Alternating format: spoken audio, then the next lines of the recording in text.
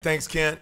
Just wrapping up Saturday. Just thrilled with our players' toughness, togetherness, and then the execution down the stretch to find a way to get a big win on the road against a really well-coached South Carolina team. Now we shift our attention here.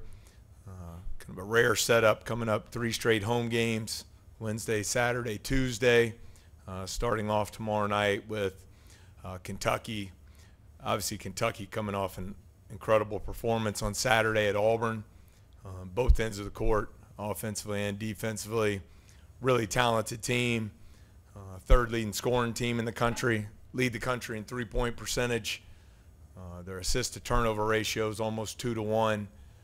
Just think they're fantastic. So it's a great opportunity for us tomorrow night. Hoping to have a great crowd, great atmosphere, coming off the big win at number 11, South Carolina.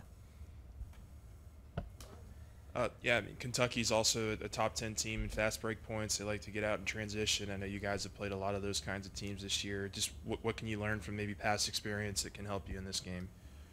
I think just the urgency you have to play with to get back and try and get your defense set. They have unbelievable speed. Their guards are so explosive off the dribble. They change ends of the floor quickly. I think a big part of that is you can't turn the ball over, and you definitely can't take bad shots, because they make you pay every time.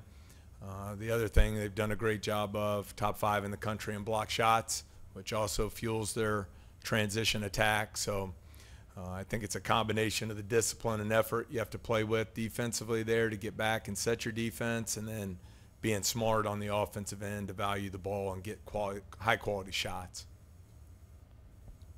Just back to the victory, you guys have been in that situation before, but this time you're able to finish it off. What kind of mental boost do you think that gives your team, and how do you still replicate that fight if you need it? Well, I hope the players take a lot of confidence from it to finally get over the hump there.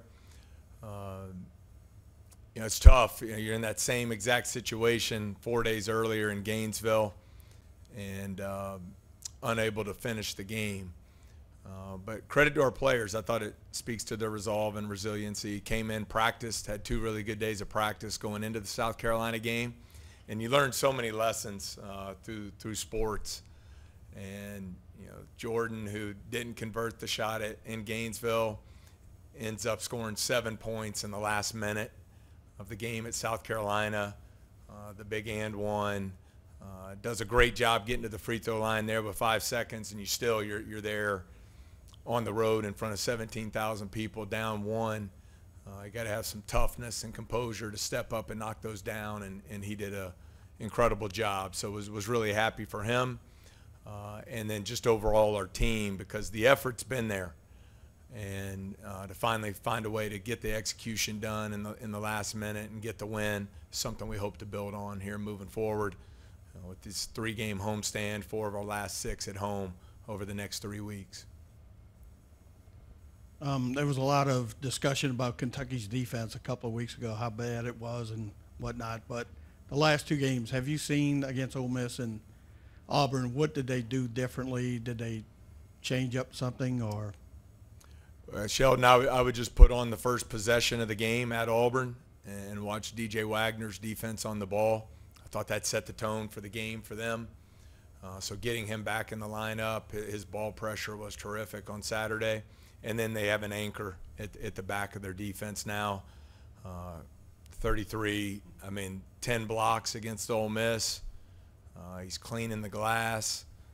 It's had a tremendous impact on the back line of their defense. So you look at their performance on that end of the court against Ole Miss, and then obviously Saturday at Auburn, and it was really good. So credit to them for the improvements they've made there.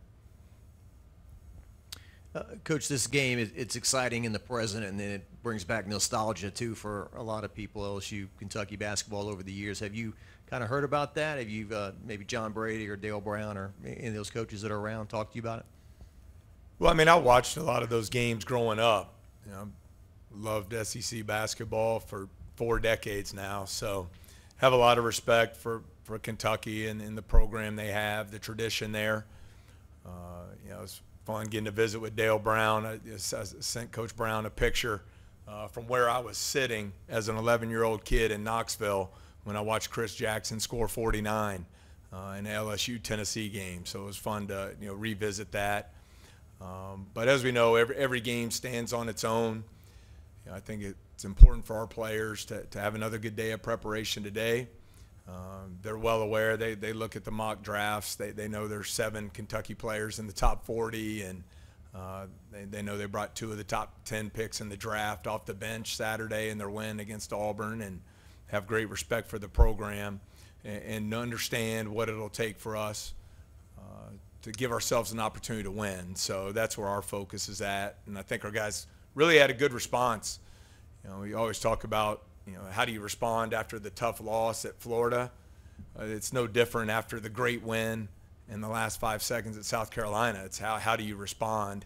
And I thought our players came to work yesterday at practice ready to turn the page and get ready for this really talented and disciplined, explosive Kentucky team.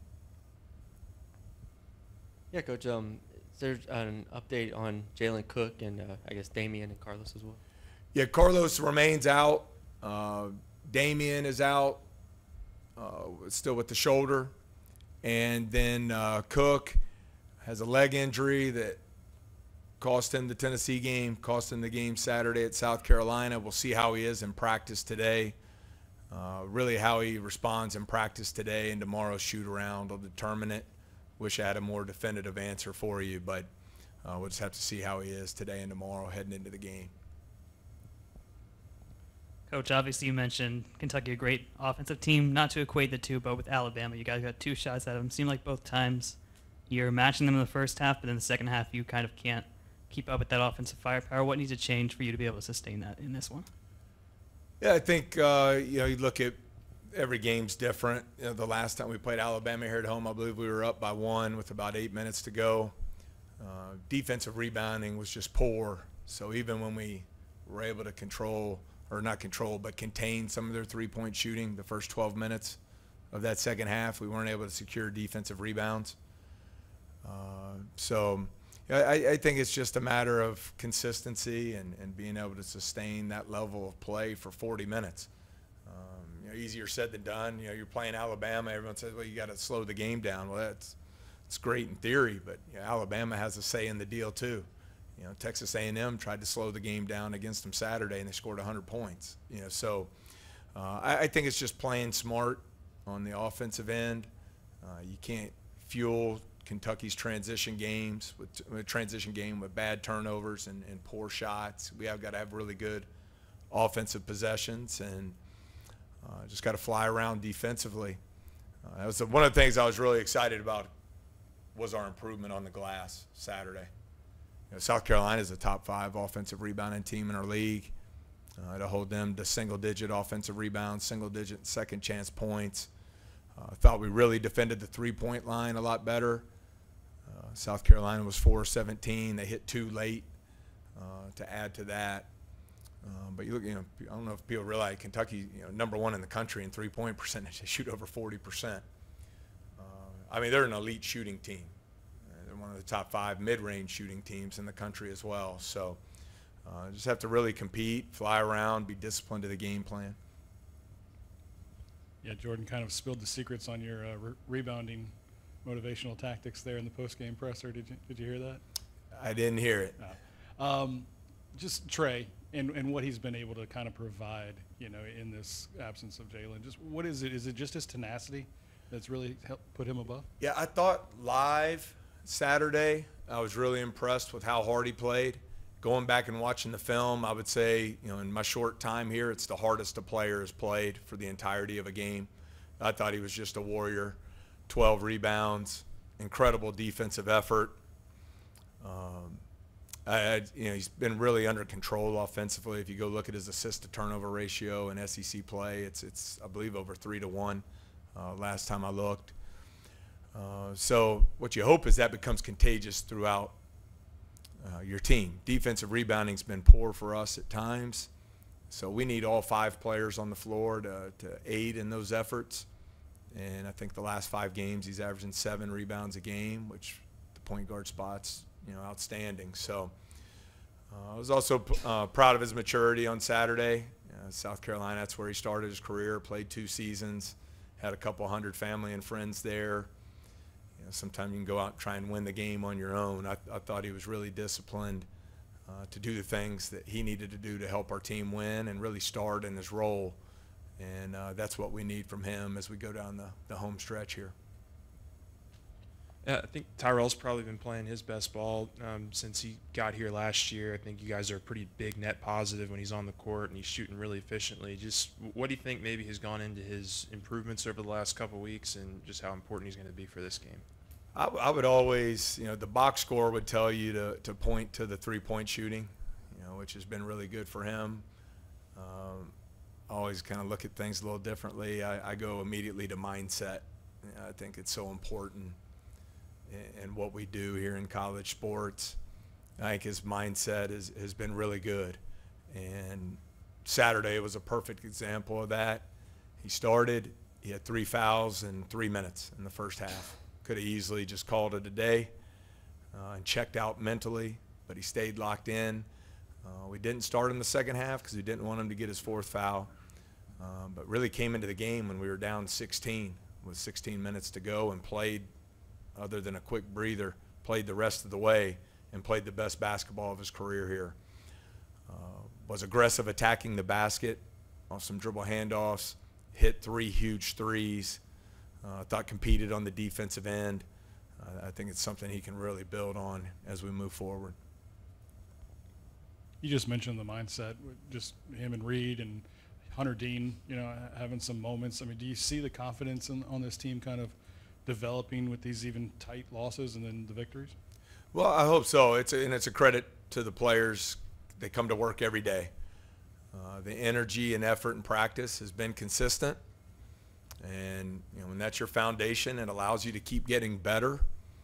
We still have a long way to go, but we're definitely making progress. You look at the 2 sophomores you mentioned, Tyrell and Jalen, they scored half our points on Saturday.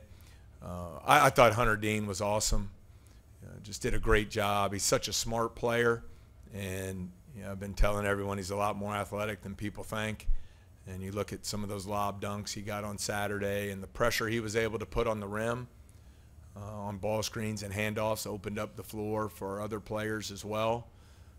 So that was the fun thing about Saturday. Everyone who played in their own way contributed to the win. And the last 16 minutes is what you want from your team from a toughness and a togetherness standpoint, to just focus on eliminating all the distractions and noise and just focus on what matters the most. That allows you to perform at your very best when you have that laser focus. And I thought that's what our players did on Saturday, and it was rewarding to get them to see them celebrating that win in the locker room after the hard-fought victory.